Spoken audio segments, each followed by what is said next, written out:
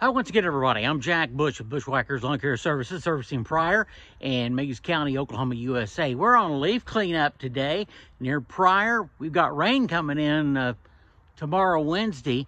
They're saying anywhere from 1 to 2 inches of rain coming in for the next couple of days. So I need to get out here and get this leaf cleanup done.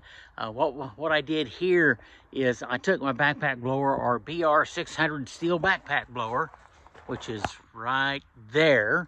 We took that, and what I did is I blew all the leaves away from the house, the air conditioning unit, and you know, I've always talked about that. Be sure to get those leaves out away from that air conditioning unit.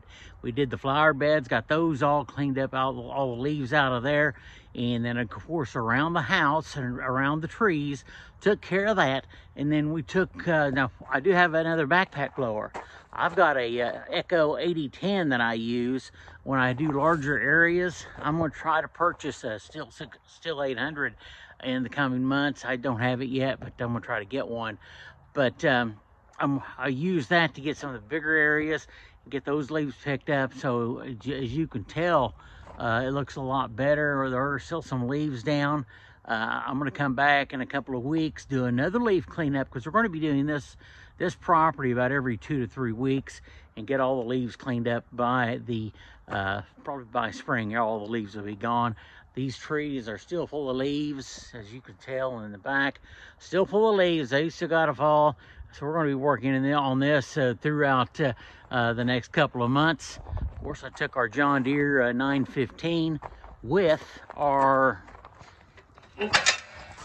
advanced chute system, and it worked really well. I've got X blades put on this unit. I'm gonna put those on here in the next few days. You get those from Ballard's, I believe, but we're gonna put them on this mower and use those in the coming, probably on the next leaf cleanup we do, which is probably gonna be this coming weekend at some point. I'm going to have those on by then, and we're going to check out those X blades and see how those do. I ran them last year with good results. We're going to try to run them again, and we'll probably get the same results. So I'm looking forward to running those as well. Anyway, it is chilly out here, about 40-some degrees, about 43 degrees, and a little bit of light misty rain. So that's moving, and we're going to head on to the house. Hey, everybody, I want to everybody to remind people to like, subscribe, and be sure to share this on all your social media if you would. Everybody have a blessed week. Goodbye, everybody.